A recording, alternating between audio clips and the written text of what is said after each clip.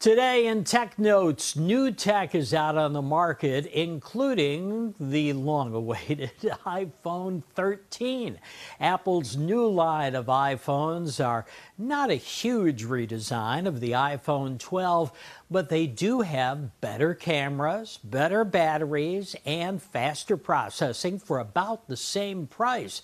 There are 4 versions of the brand new iPhone: the 13 mini, the 13, the 13 Pro, and the 13 Pro Max.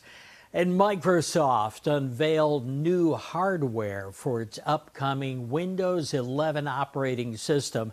The Surface Laptop Studio uses a hinge to move between laptop, stage, and studio modes. Surface Pro 8, Surface Pro 3, and updated Surface Pro 10 serve as both tablets and laptops, and the Surface Duo has 2 side-by-side screens that fold together for compact computing.